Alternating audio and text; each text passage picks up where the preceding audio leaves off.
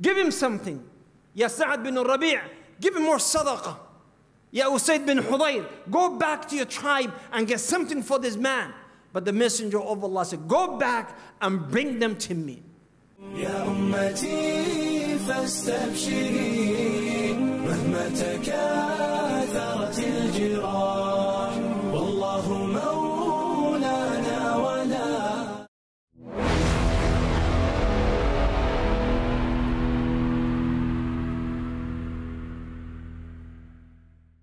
إن الحمد لله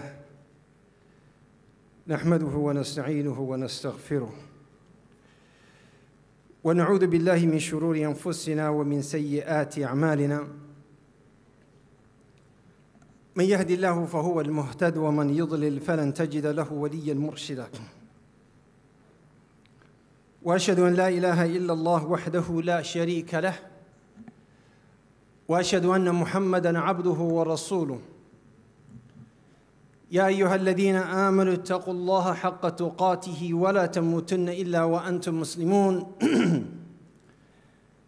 يا أيها الناس اتقوا ربكم الذي خلقكم من نفس واحدة وخلق منها زوجها وبث منهما رجالا كثيرا ونساء واتقوا الله الذي تساءلون به والأرحام إن الله كان عليكم رقيبا يا أيها الذين آمنوا اتقوا الله وقولوا قولا سديدا يصلح لكم أعمالكم ويغفر لكم ذنوبكم ومن يطع الله ورسوله فقد فاز فوزا عظيما. أما بعد عباد الله، اعلموا أن خير الكلام كلام الله وخير الهدي هدي محمد صلى الله عليه وسلم وشر الأمور محدثاتها وكل محدثة بدعة وكل بدعة ضلالة وكل ضلالة في النار. As you may know, the next topic is the negative impact of al-wahm. Al-wahm. And we spoke this morning about the Messenger of Allah sallallahu alayhi wasallam when he gave decisive, clear, plain definition of al-wahm. قال حب الدنيا وكراهية الموت. He said the wahm, the definition of wahm for those who are not here, the Messenger of Allah said the love of this dunya and the hatred of death.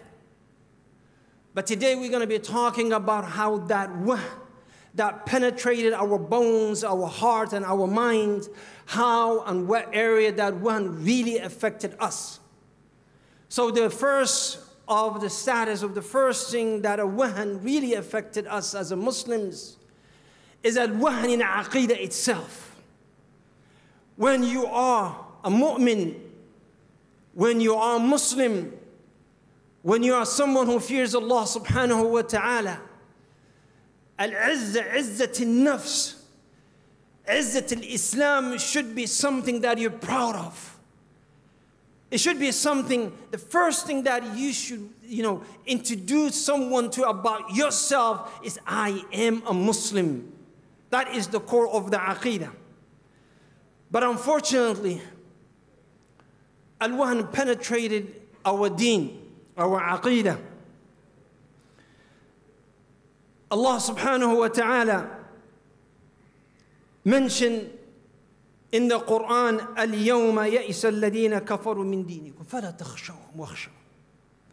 Today, and he's talking to the Sahaba and to the Nabi and to us, but the kuffar that Allah subhanahu wa ta'ala in particular addressing here is the kuffar of Quraysh and those who were in the same mentality and manhaj. Allah subhanahu wa ta'ala said, Al-yawma ya'isa.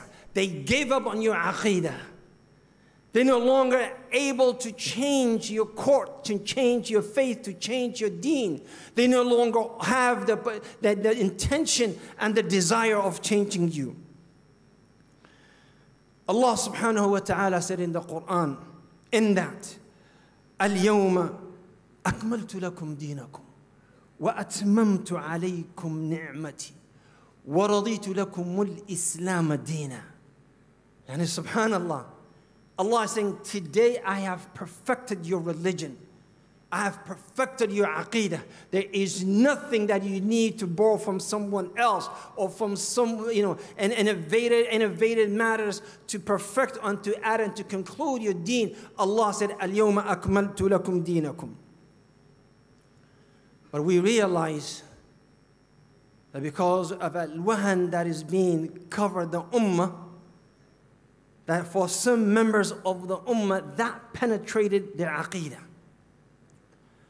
And maybe it may not be too obvious in this country where you can, proudly wear your hijab, wear your niqab, wear your kufi, wear your thob, wear your qutra, wear your, whatever culture you come from, you can wear whatever you want to wear. But where I'm from, it's not the same. And the Muslims, instead of holding on to the robe of Allah, they became, weak in their aqeedah. I witnessed in my lifetime that which I would never thought I would witness.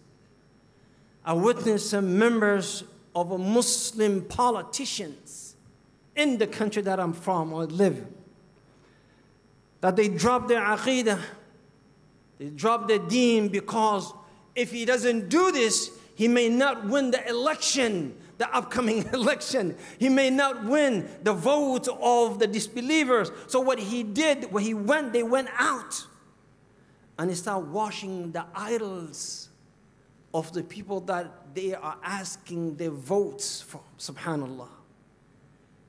They never went to the masjid and prayed 2 rak'ah lillah. But they went to these people so they can win their vote. And they start saying, what do you do to your gods? And the person who was teaching me said, if you want our God to bless you, you have to wash him with the blessed water. And this man by the name, so-called Muslim name, he started taking a piece of cloth and washing their gods. That is a wahan in the aqeedah itself. I have seen those people, and they ask him, pray, and our God would be yours. And the man did this. It's not one, it's not two, it's not three, it's not one location. I'm not pinpointing individuals, but this is occurring thing in the ummah of Muhammad sallallahu alayhi wa sallam. Because of al-wahan, al-amal, wahan in ethics of work. As a Muslim ummah, we don't work like a Japanese. We don't work like the Chinese. We don't work like the true Muslims. I'm talking about in general. Because we were taught you're not good enough. You can't do it. Let somebody else work for you.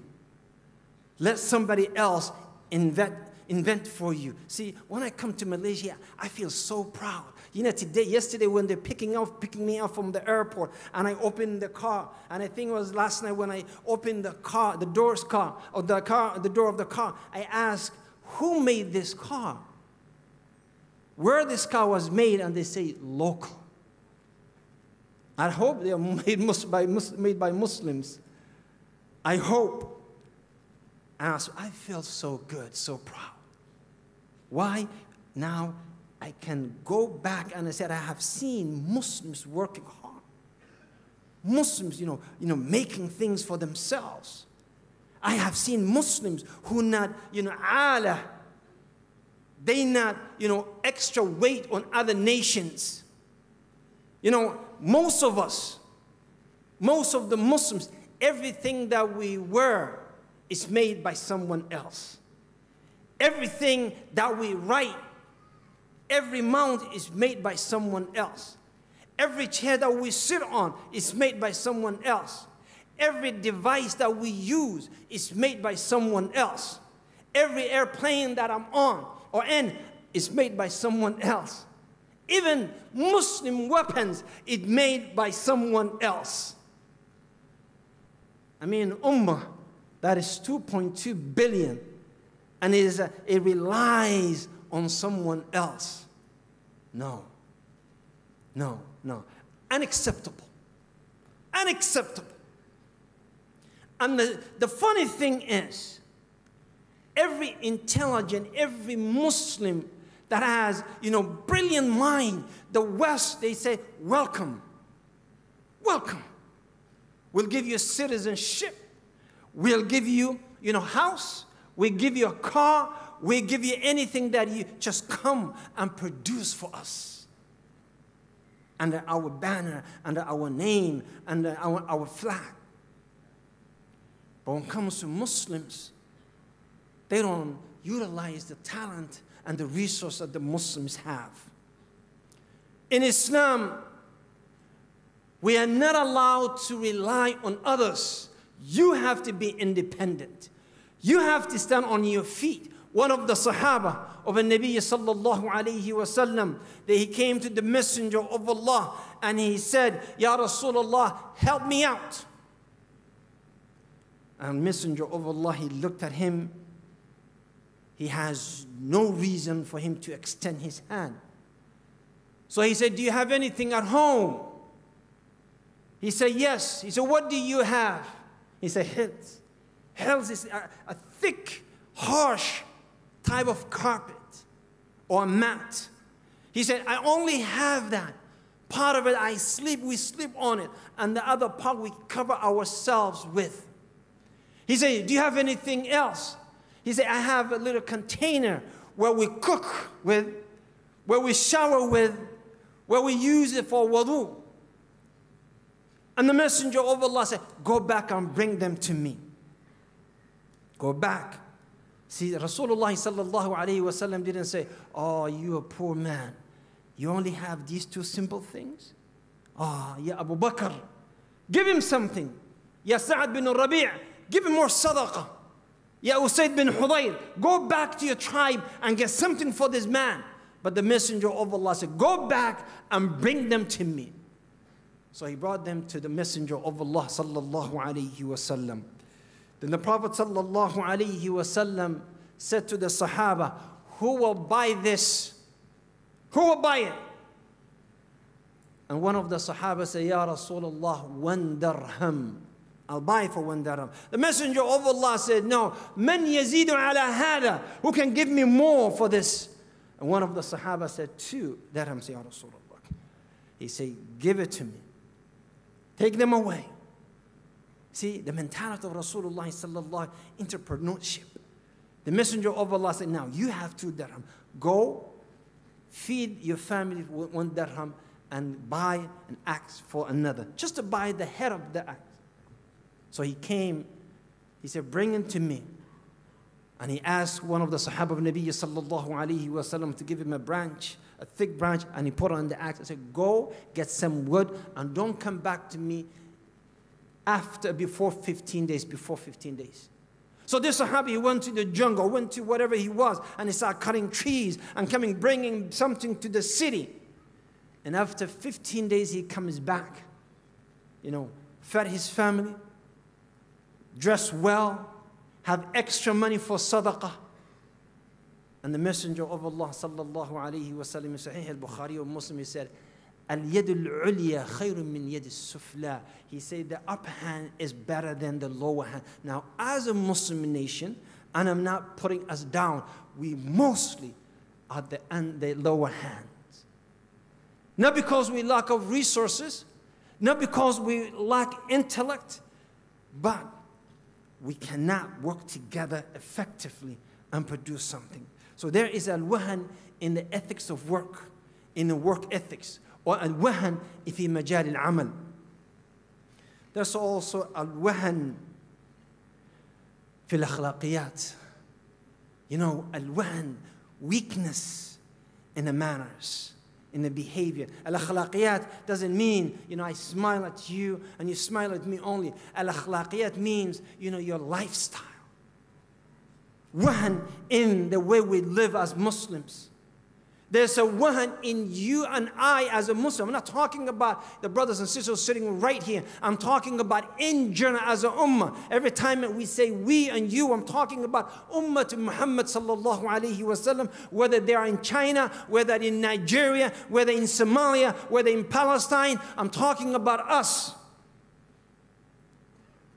and whether we are from the west or east. Al-akhlaqiyat.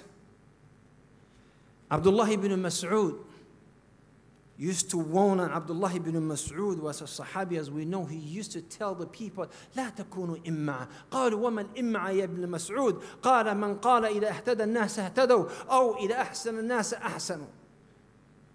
He said, don't be imma. They said, what is imma? He said, don't be a follower. When people do good, I'll do good. If people do bad, well, I'm part of the society. Unacceptable. If people do good, you do better. If people do bad, you do still better. You don't follow anybody but Allah. You don't have to follow anyone but Rasulullah sallallahu alayhi wa sallam. That is your role model. When people do good, we do good. When people do bad, we still do good. Have you seen some of us nowadays going into unacceptable event that is against the core of our faith, our akhlaqiyat? And they dance with this certain people. They, يَتَحَبَّبُونَ إِلَيْهِمْ. They try to win them over. They go to the event knowing that Allah has cursed similar people just to blend in. You know, I feel bad for some people because we don't see the reality elsewhere. Sometimes we live in a little bubble and we think, oh, no, I don't have that in my society. I don't have that in my community. I don't have that. Guess what? We're all together in this. Akhlaqiyat, the way I live, should be according to the deen of Allah and the sunnah of Nabi sallallahu alayhi wa sallam, because Allah told me, لَقَدْ كَانَ لَكُمْ فِي رَسُولِ اللَّهِ أُسْوَةٌ حَسَنَةٌ. No one else.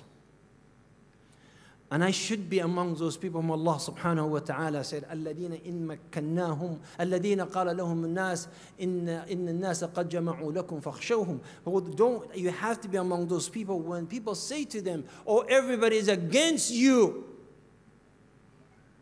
Everybody's against you, so you better fear them. You should say, no, I only fear Allah. I only fear Allah. الذين قال لهم الناس إن الناس قد جمعوا لكم فاخشوا. People say, everybody's against you. If you don't do this, you have to do this. You know, in my community where I'm from, which is some of the struggle that we have in the West, we have imams who's saying to the girls, the young ladies who wants to increase their modesty to a comfortable level to them, and they wear niqab. They say, no, don't wear niqab in a public places. Do not wear niqab in the university. Do not wear niqab in the malls, because you bring attention to yourself. Instead of saying, may Allah be with you. Keep holding on to the sunnah of the Sahaba, sunnah of Rasulullah sallallahu alayhi wa sallam, and keep following. We became weak in our manners and akhlaqiyat. Al-wahan also penetrated our politicians. Oh, and I'm not, by the way, I'm not talking about a certain nation. I'm not talking in general. In general, in Muslim, they are good ones, alhamdulillah. They're always good ones. But the politician, the siyasa in Islam, it should not be bent based on the desire of anyone or any constitution. The siyasa that we follow, the sharia of Allah, should be the court base, not the custom and the culture. Because Allah subhanahu wa ta'ala, if we don't stand for the truth, Allah will change us and replace us with better people. Allah subhanahu wa ta'ala says, وَإِن تَتَوَلَّوْا يَسْتَبْدَلْ قَوْمًا غَيْرَكُمْ ثُمَّ لَا يَكُونُوا أَمْثَالًا. Allah said in the Qur'an, وَإِن تَتَوَلَّوْا, if you move on, if you try to move away from the deen of Allah to please someone else, then Allah will replace you with people better than you. يستبدل قوما غيركم ثم لا يكونوا أمثالكم. And you also have to understand, ya ibadallah, that Allah said in the Quran, no matter what you do for others, they will never be happy with you. وَلَن تَرْضَ عَنْكَ الْيَهُودُ وَلَا النَّصَارَى حَتَّى تَتَّبِعَ مِلَّتَهُمْ. I hope you understand this. I hope those brothers and sisters who are in a higher place in any Muslim country understand what Allah said in the Quran, وَلَن تَرْضَ عَنْكَ الْيَهُودُ وَلَا النَّصَارَى حَتَّى. They will never be happy حَتَّى تَتَّبِعَ مِلَّتَهُمْ, until you follow their millah. He didn't say حَتَّى يَرْضَوْا عَنْكَ. No. حَتَّى يَجْلِسُوا مَعَكَ. لا. حَتَّى يُحَادِثُوكُمْ. لا. حَتَّى تَتَّبِعَ مِلَّتَهُمْ. Do you understand? The millah is their way of life, is their deen, is their aqidah. And ittiba' here doesn't mean you just go and you sit in the conference room with them. No, ittiba' means you have to serve. وَلَن تَرْضَى عَنْكَ الْيَهُودُ وَلَا النَّصَارَى حَتَّى until تَتَّبِعَ.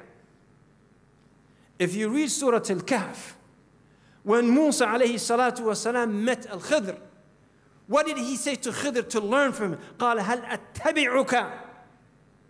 When a teacher has when the students has a teacher, what is the relationship? The relationship is the relationship of ittiba'.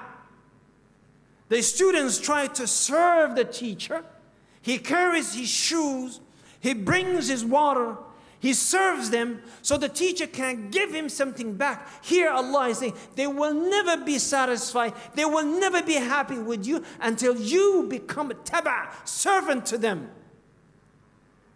Until you kill your own people for them. Until you destroy your own culture for them. I just came back in one of the countries in Africa. And in this, they have almost 1 million Muslims in one area. And in that 1 million Muslims, subhanAllah, you don't know about this because you live in your own world perhaps. They appointed this man who is from the same region, who speaks the same language, who's supposed to be on the same deen. They appointed over these people. And these people, this man who's been appointed to control that region, he will torture the ulama. He will torture the students of knowledge. And do you know, subhanAllah, do you know some of the crimes? He would ask you to recite the Qur'an. And if you recite the Qur'an with tajweed, then you will be sentenced 20 years in prison. 20 years. I just came from that 2 weeks ago. 20 years. And if you have it li kitabillah, if you have it the Quran, you know what they would do, because this is the siyasa of al-wahan. They will dig a hole, or a deeper place, and they will put the hafiz in a small area when he cannot sit down or lay down for months. And then they will bring feces, subhanallah, human waste, and they will pour over him. And woe to him if they hear him reciting Qur'an. Woe to him. Who was doing this to him? Another Muslim.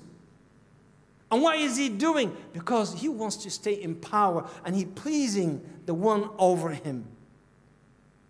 This is called al-wahnu fi siyasa. Al-wahnu fi siyasa. Now, subhanallah, وَتِلْكَ الْأَيَامُ نُدَاوِلُهَا بَيْنَ النَّاسِ. Allah subhanahu wa ta'ala wrote his roles and responsibility. But now that person is in prison, and Allah gave that community someone who honors the ulama and Ahl al-Quran and rewards them. Also, that's the wahan in siyasa. Al-wahan, I don't know how much time I have. Al-wahan fi tarbiya wa ta'aleem. Weakness in education and upbringing. Al-wahan. Weakness in educating our children. Do you know in certain Muslim countries, you cannot teach ayat al-jihad. You cannot teach ayat when Allah subhanahu wa ta'ala say, وَأَعِدُّ لَهُمْ, prepare yourself for them. You cannot teach Surah At-Tawbah in that country to your students. You cannot teach Surah Al-Anfal in that. No. You cannot teach Surah Al-Ahzab. You cannot teach anything that goes back to Rasulullah sallallahu alayhi wa sallam and his struggle. You cannot teach anything about the battle of Badr, Al-Ahzab. You cannot teach anything about Khandaq. You cannot teach anything that has something to do with the legacy of, but you can teach about Surah Al-Kahf. You can teach about Surah Al-Najm. You can teach about Surah Al-Nas, but you're not allowed to teach Surah Al-Anfal and Surah Al-Tawbah and Surah Al-Ahzab. You can. Why? Because they don't want this little boy and this little girl to know the legacy of his people and her people. They don't want you to know.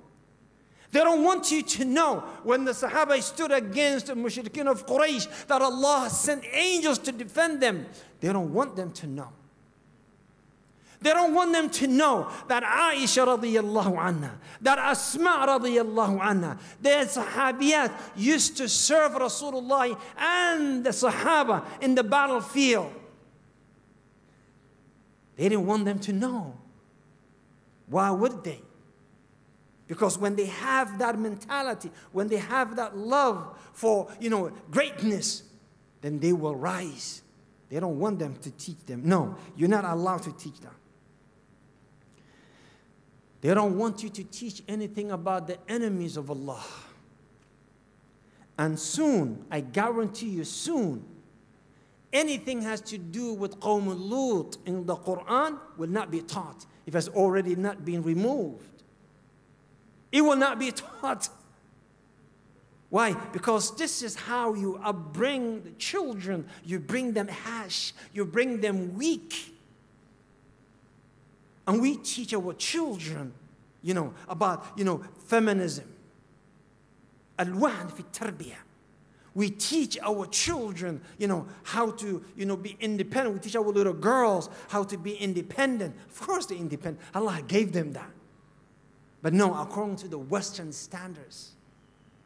Al-wahn fi tarbiyah. Where are the mothers in a Muslim country? Where are they, sisters, who used to teach their children, go and learn the book of Allah. Go and learn the seerah of the Nabi sallallahu alayhi wa sallam. The tabi'in and the sahaba, when the child comes to call al-kitab, or when he comes to Islamic school, the first tafsir that they used to teach was Surah Al-Anfal and Surah Al-Tawbah. Because this little boy, the tarbiyah has to start from there. So al-wahan, weakness, now we teach them about, the movie stars. Allahu Akbar. We teach them about, do you know the best singers? We teach them about, do you know about, no. Because al-wahn fi tarbiyah is how they got us. In the West, subhanallah, I moved from the West for a reason. Because I couldn't take it. I couldn't. You go to universities. Look how they trapped our girls. We go to the university. The little girl goes to she finishes high school. She goes to the university, and the first thing that she sees is, Islam 101. And every little girl who went to Islamic school from day one, in her mind is like, I need credit. I need better grades. So Islam 101 is basic. It's Arkan al-Islam, Arkan al-Iman. I can pass this with flying colors. So every little girl would go and sign for that course, hoping that she will learn something easy and simple so she can pass with A and A+. And this little girl, fresh little girl, sits in front of PhD holder who was educated how to brainwash these young men and women. And the first thing that they teach these Muslim girls, and this is Islam 101 in all University of Toronto, University of, Ryerson, York University, exact the same. And these are the university in this country that I live. You know what the first thing that they teach about Islam 101?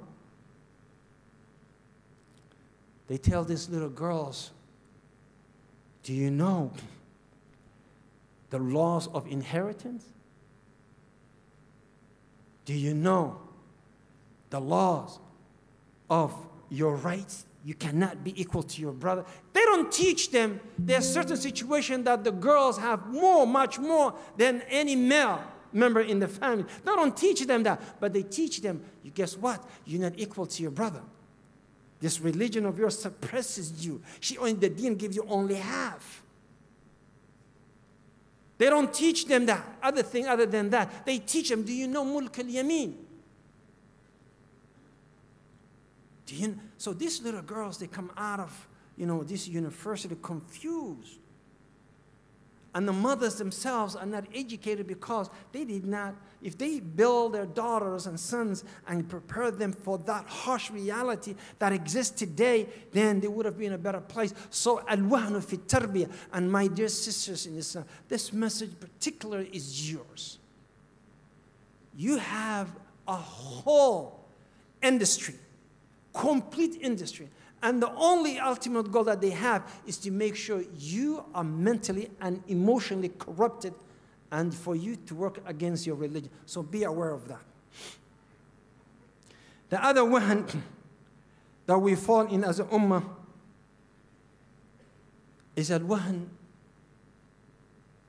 al-nafsi, emotional, psychological wahn. Psychological. They taught us everything good comes from elsewhere. They don't teach us, and we don't teach our children that the greatest invention was initiated by Muslims. They don't teach you that the first one who flew in the history of humanity was Abbas bin Farnas, was a Muslim inventor. They don't teach you that. They don't teach you the first, because this is psychological war. This is psychological warfare. They have to teach you that you are less than the rest. And Muslims have to be aware of that, and they need to fight back. Ibadallah, how do we overcome the wahn that is overtaking the ummah? One, وَاعْتَصِمُوا بِحَبْلِ اللَّهِ جَمِيعًا وَلَا تَفَرَّقُوا وَاذْكُرُوا نِعْمَةَ اللَّهِ عَلَيْكُمْ إِذْ كُنْتُمْ أَعْدَاءً فَأَلَّفَ بَيْنَ قُلُوبِكُمْ يَا أَيُّهَا الَّذِينَ آمَنُوا أَطِيعُوا اللَّهَ وَرَسُولَهُ يَا أَيُّهَا الَّذِينَ آمَنُوا أَطِيعُوا اللَّهَ وَرَسُولَهُ. Allah subhanahu wa ta'ala said, you who you believe, obey Allah and His message. So the first thing that we need to do is unity. Unity. Second, the second thing that we need to do as Muslims around the world, let us rely on each other.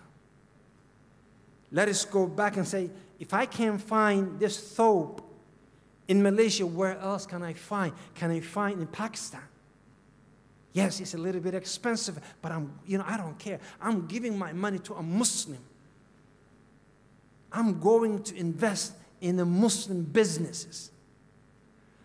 Number 3, as a mothers, you are the safety pin for Islam. You are the fortress that we cannot go without. If you can shelter as a mothers and educate your children as a strong Muslim, like Safiya, like Asma, like A'i, and radiyallahu anhum ajma'in, then the children of the Ummah. Number 4, stand up for the haqq, for the truth. Stand up for the truth.